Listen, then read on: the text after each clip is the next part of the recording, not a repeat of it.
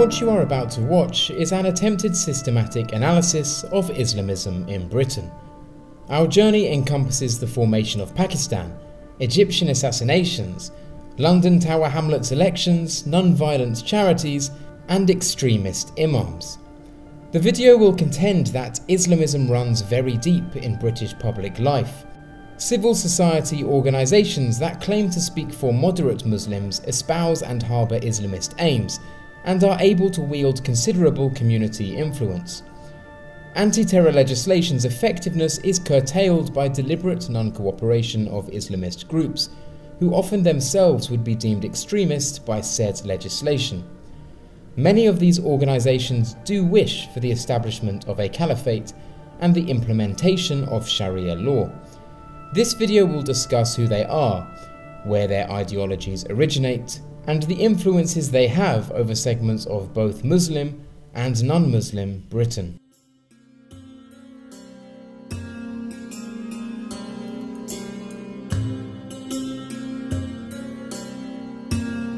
Our story doesn't start in Britain but in Indo-Pakistan. Abu Maududi, born in 1903, was one of many in a flurry of intellectual activity throughout the 20th century Muslim world. Islam and the Middle East were seemingly in decline, its land subjugated, its culture and beliefs challenged by the West. How are we best to explain the malaise facing the Muslim world, and what can we do to reverse the situation, were the questions many were starting to ask.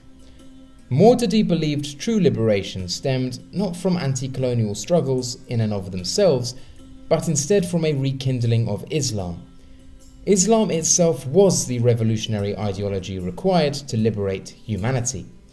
This necessitated the conception of a true and pure Islam that is singular and unmediated through culture, waiting to be discovered and applied in every aspect of life around the globe. For Maududi, Islam was not solely a matter of belief, it encompassed every aspect of being. Islam is not a religion in the sense this term is commonly understood. It is a system encompassing all fields of living. Islam means politics, economics, legislation, science, humanism, health, psychology, and sociology. It was through this rediscovery of self that Islam was to attain a revolutionary capacity.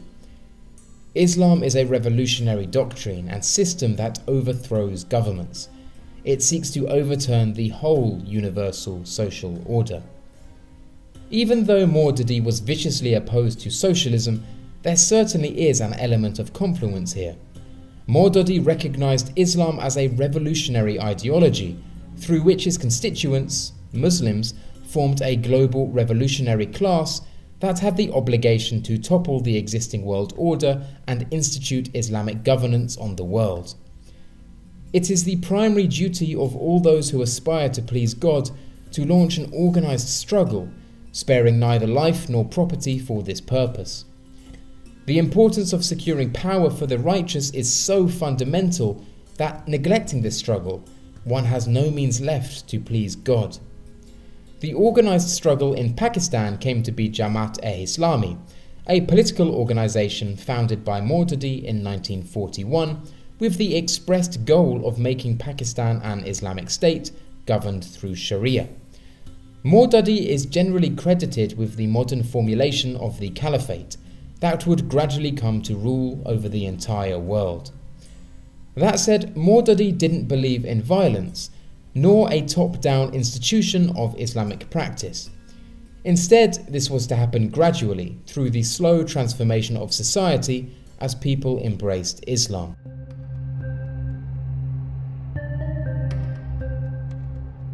A prominent member of Jamaat-e-Islami came to be the civil engineer Quram Murad, who translated many of Maududi's works into English and sought to encourage similar movements being born in the West. He wrote, "The movement in the West should reaffirm and re-emphasize the concept of total change and supremacy of Islam in the Western society as its ultimate objective, and allocate to it the highest priority. It shall not be realized unless the struggle is made by the locals, for it is only they who have the power to change the society into an Islamic society." As such, he actively encouraged and supported activist networks throughout the UK that attempted to realise the ambitions of Jamaat-e-Islami worldwide. In 1962, the UK Islamic Mission was founded, and through its vast network of mosques, it aimed to form the nucleus of an Islamic community, able to spearhead the total transformation of British society. This then became sedimented in a youth movement founded in 1984, named Young Muslims UK, whose spiritual father is credited as Quram Murad. Young Muslims UK became a huge success, and eventually came to hold regular national camps that were able to accommodate for over 1,000 Muslim youth, and by the mid-90s, it wasn't unusual for attendance to be over 3,000. The group was able to mobilise large segments of British Muslims through holding regular events in English and grounding their work in a more politicised way, increasing its relevance and making it a far cry from what was considered a wishy-washy, inward-looking and apolitical Islam practiced by their parents' generation. This is an important point. Young Muslims UK was popular not among newly arrived Islamic migrants, but amongst second-generation Muslims born in the UK and grappling with their Islamic identities in British society. A glossy magazine, Trends, was released and gained widespread circulation, and the British-based organisation created international ties with other Islamist organisations, and even hosted speakers from groups and parties such as the Muslim Brotherhood, the Rafah Party in Turkey, and Jamaat-e-Islami, among others.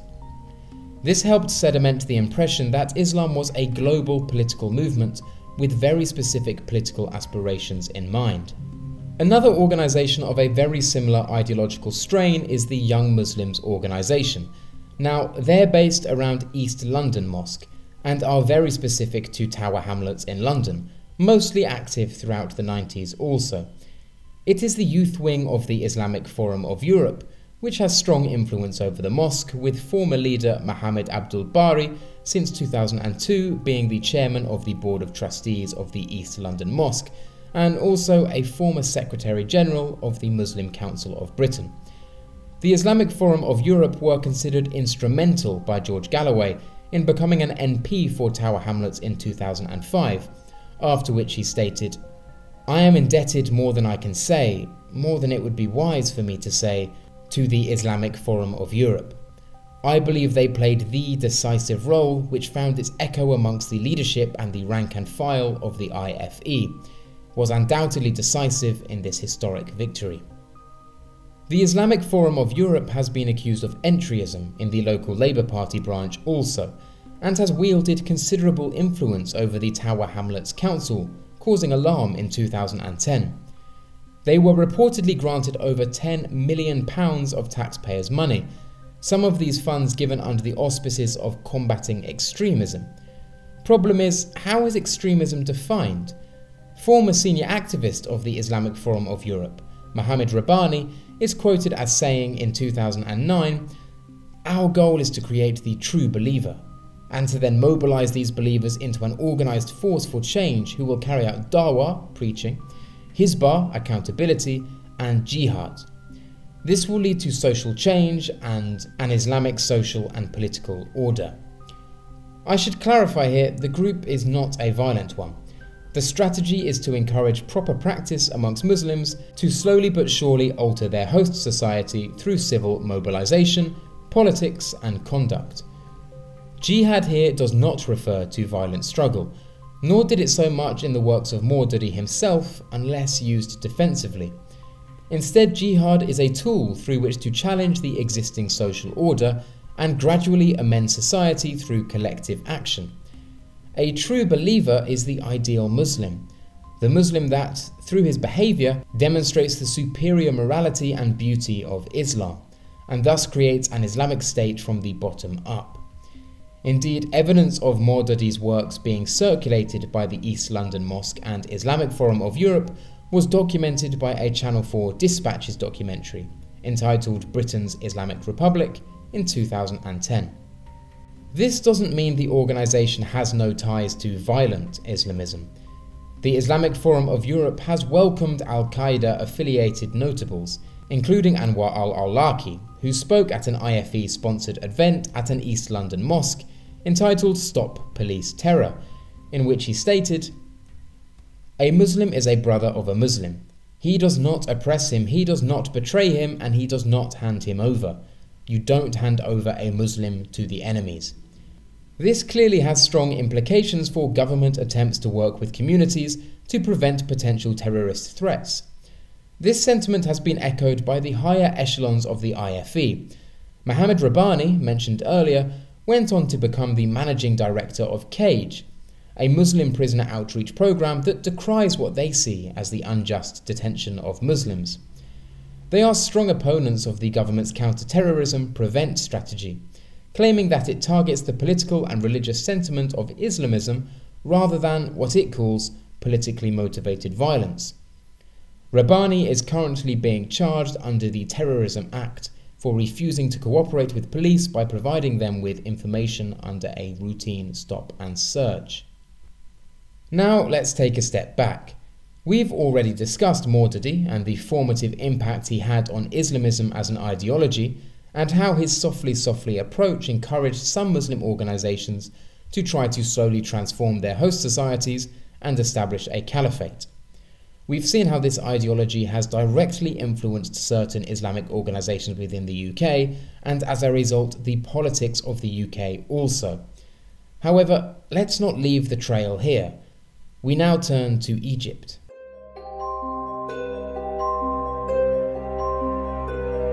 In 1919 began a populist uprising against the British occupation of Egypt. This eventually led to the birth of Nasserism, a pan-Arab nationalism that sought to reinstate Arab identity and dignity and overthrew the monarchy in 1952. However, there were disagreements as to what a liberated Egypt should look like. The Muslim Brotherhood was founded in 1928 by Hassan al-Banna and was in many ways similar to Jamaat-e-Islami. By 1948, over 2 million Egyptians were members, seeking to transform Egyptian society into an Islamic state. The military coup of 1952 brought renewed hope to the brothers, as many thought the military would be on their side and implement the Shariah. This never transpired, and relations quickly soured between the free officers and the Muslim Brotherhood. By 1954, relations had deteriorated to the point that the organization was officially proscribed and hundreds of Muslim brothers were imprisoned. Among those was Sayyid Qutb. Prior to 1953, Qutb was an unaffiliated Islamist thinker who had formerly been involved in secular nationalist struggles, but eventually came to the realization that in order to truly escape from the Western yoke, it was necessary to abandon Western political concepts and embrace Islam as a revolutionary ideology. He felt let down by the Free Officers' coup and Nasser, whose commitment to a secular nation-state was viewed as a continuation of Western hegemony. It was in prison that Qutb expanded upon the Islamic concept of Jahiliyyah. Hitherto, Jahiliyyah referred to the state of the world prior to Muhammad's message, that being a state of darkness, ignorance and barbarism. Qutb expanded this meaning to refer to the current state of the world governed by local apostate rulers. According to Qutb, it was the duty of all Muslims to wage jihad offensively against Jahiliyyah, to liberate the world and allow it to embrace the totalizing and global system of Islam. It is important to be clear here. For Qutb, jihad was not a means of waging war against civilians. Qutb would have been horrified to see it used against non-combatants. For Qutb, jihad was to be used to eliminate the impediments preventing Islam's message from being spread. He wrote, "It is the right of Islam to move first, because Islam is not the belief of a single group, nor the system of a state, but the way of life of God and a system for the world.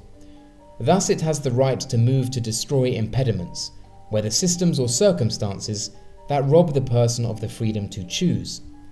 It does not attack individuals in order to compel them to embrace its creed, but it attacks systems and circumstances in order to liberate the individuals from the false influences that corrupt the innate nature of man and prevent freedom of choice."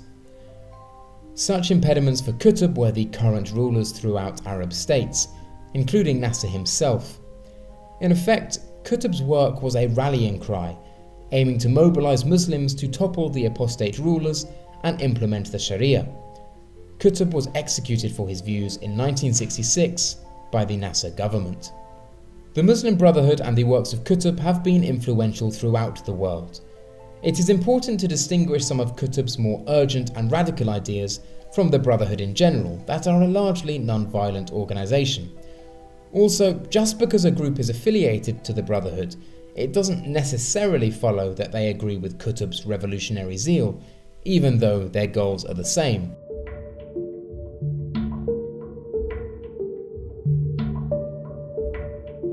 The European Council for Fatwa and Research, founded in London in 1997 by Yusuf al-Qaradawi, a long-time key advisor for the Muslim Brotherhood, and Faisal Marlawi, head of the Brotherhood in Lebanon, was created to help provide guidance for Muslims living throughout Europe. Until 2008, it was based at the headquarters of the Islamic Foundation of Europe, the Jamaat-e-Islami organisation mentioned earlier in East London. The European Council for Fatwa and Research was itself founded by the Federation of Islamic Organisations in Europe, whose leader Ahmed al-Rawi in 2005 stated, "We are interlinked with the Muslim Brotherhood with a common point of view. We have a good, close relationship."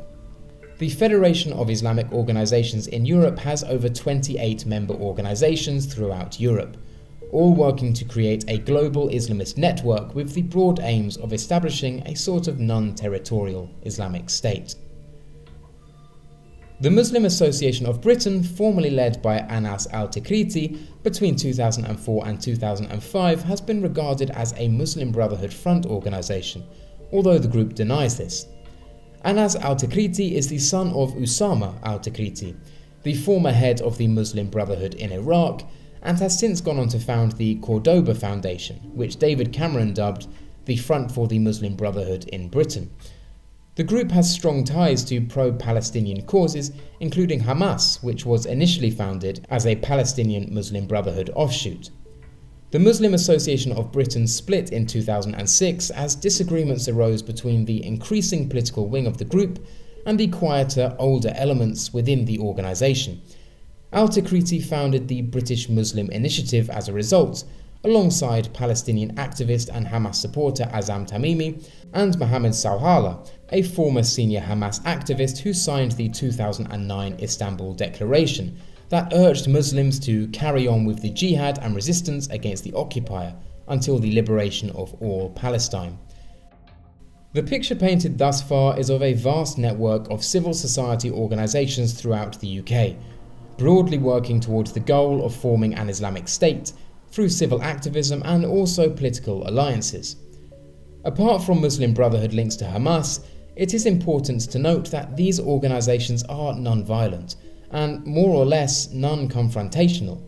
Instead, they draw on an idealised pan-Islamic identity or ummah that transcends nation-states that must work collectively to achieve their aims, as Azam Tamimi stated to an audience in Manchester. "I don't ever believe that there is something called European Muslims.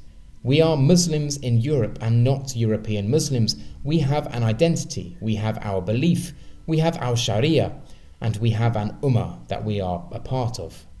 Again, this call to a unified, totalising collective Islamic identity mirrors the ideological roots of this project. Mordadi was the first to assign a revolutionary value to a global Muslim community, and Qutb strengthened this divide by presenting the world as a struggle between Muslims and Jahiliyyah. This is the fruition of an Islamist Islam, supposedly unmediated through culture, despite the fact it was born at a very particular stage of world history in response to political and religious facets of its time. As we can see, the notion of the formation of an Islamic state isn't novel, and has actually served as the animating force behind Islamist activism. However, in Britain, it's generally been conceived of as a relatively unspoken end game, with primary concern being placed on the welfare of Muslims and their position in society. There is an exception to this, however. They're banned in the Middle East, but support for them is growing in Britain. They're targeting young minds at universities and colleges. During the 90s, it wasn't uncommon to see stickers in public places throughout heavily populated Muslim areas within the UK.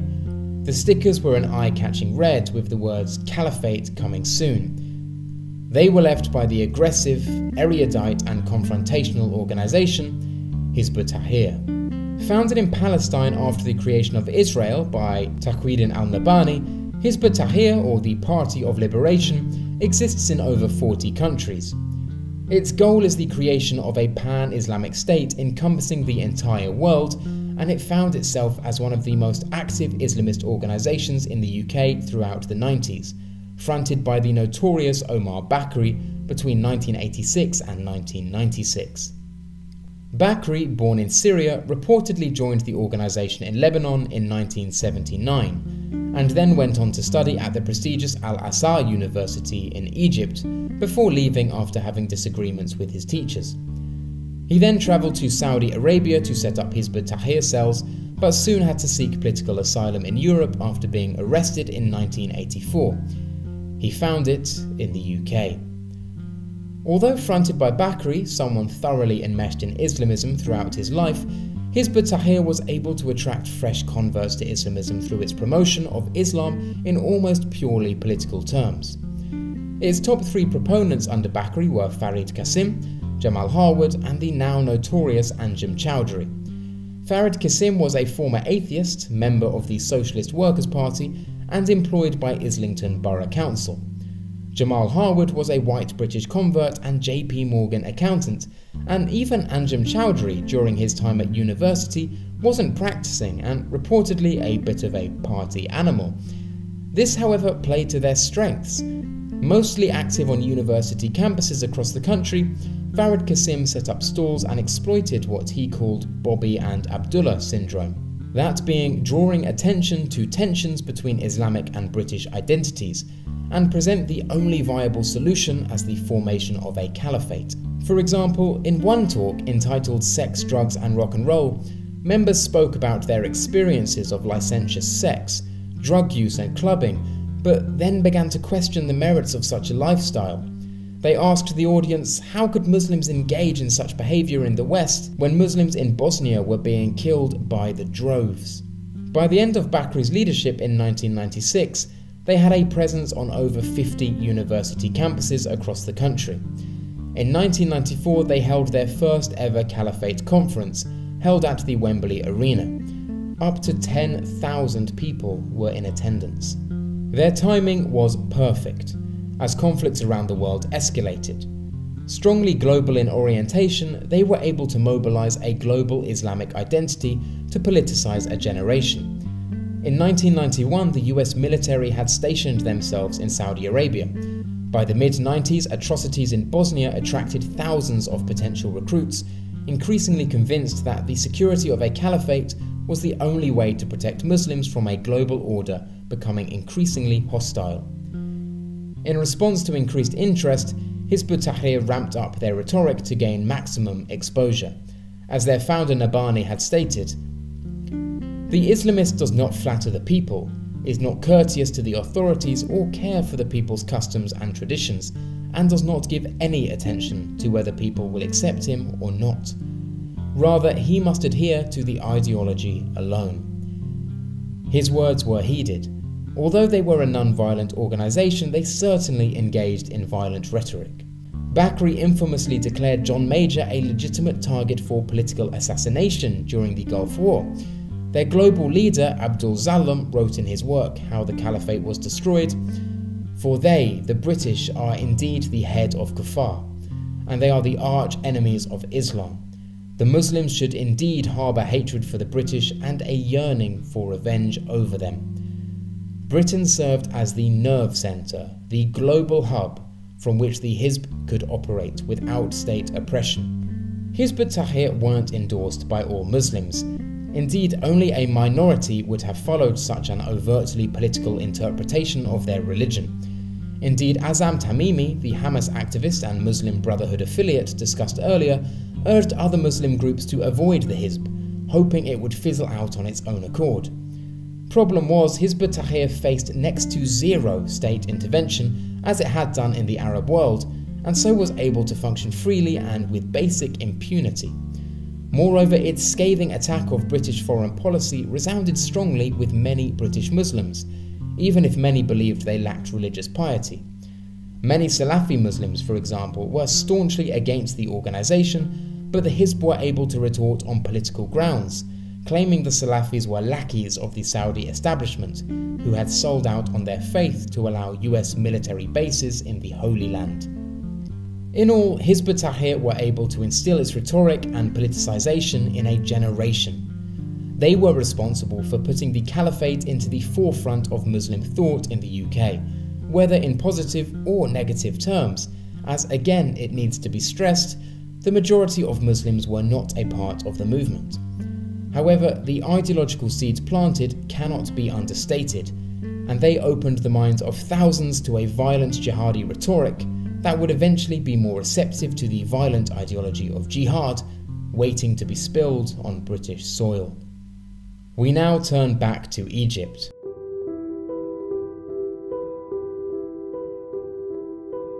On the 15th of October 1970, Anwar Sadat became the president of the country.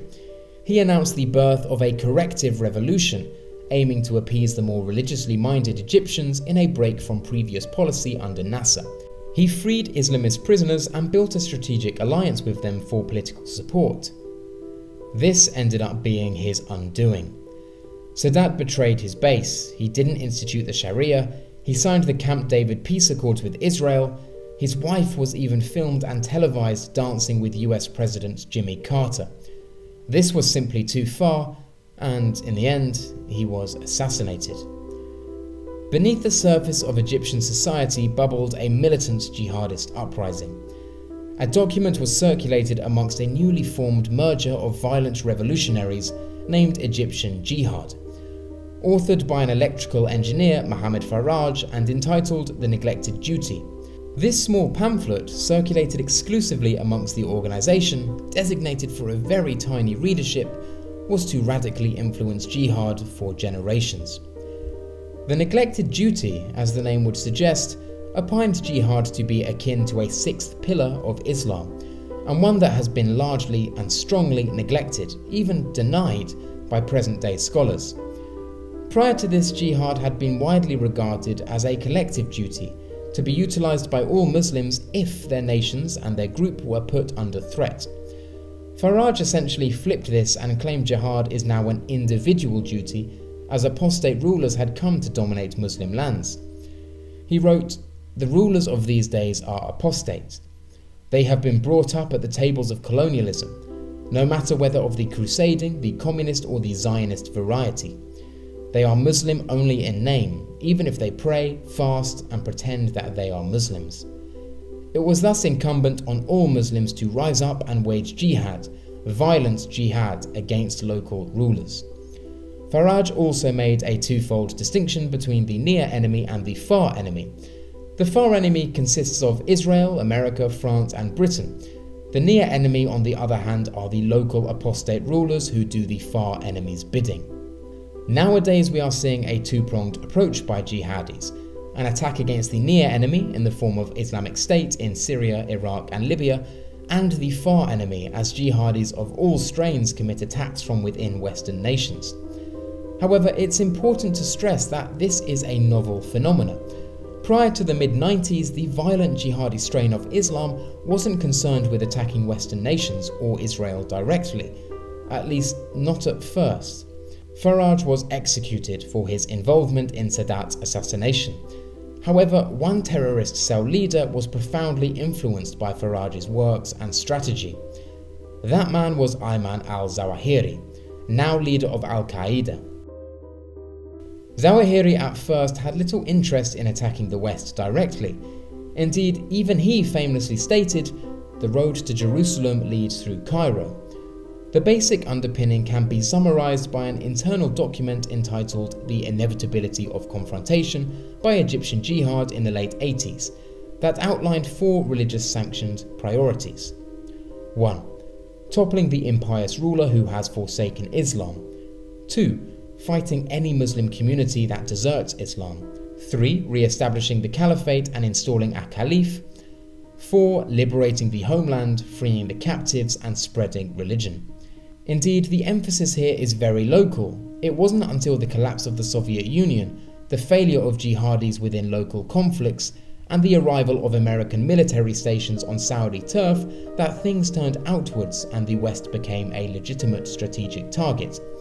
And an alliance between Osama bin Laden and Ayman Zawahiri that would change the course of history. One confluence of ideas the jihadis were able to snatch from existing Islamist ideology was the notion of a pan-national ummah. This was of course harder to sell when struggles were confined to their respective countries. However, when jihad went global, it became a structural necessity. In his 1996 declaration of war against the Americans occupying the land of the two holy places, bin Laden called on Muslims to hit the far enemy who divided the Ummah into small and little countries, and pushed it, for the last few decades, into a state of confusion.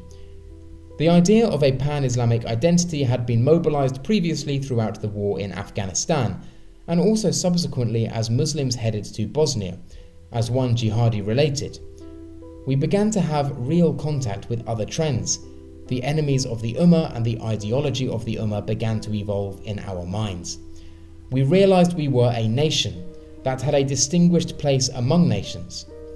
Otherwise, what would make me leave Saudi Arabia, and I am of Yemeni origin, to go and fight in Bosnia? The issue of secular nationalism was put out of our minds, and we acquired a wider view than that, namely the issue of the Ummah. Although the issue was very simple at the start, yet it was a motive and an incentive for jihad. While the notion of a pan-Islamic Ummah was already in existence, Islamist jihadis could claim to literally be living it, as they heeded the call of jihad and helped their Muslim brothers and sisters around the world. So, we have an obligation on Muslims to form an Islamic state. We have an obligation to wage jihad on an individual level rather than a collective one. For this jihad to be offensive as well as defensive to fight Jahiliyyah and apostate rulers, and lastly for this to be on a global level as Islam transcends national borders and forms a pan-national Islamic community or Ummah. This was the birth of modern terrorism as we know it today.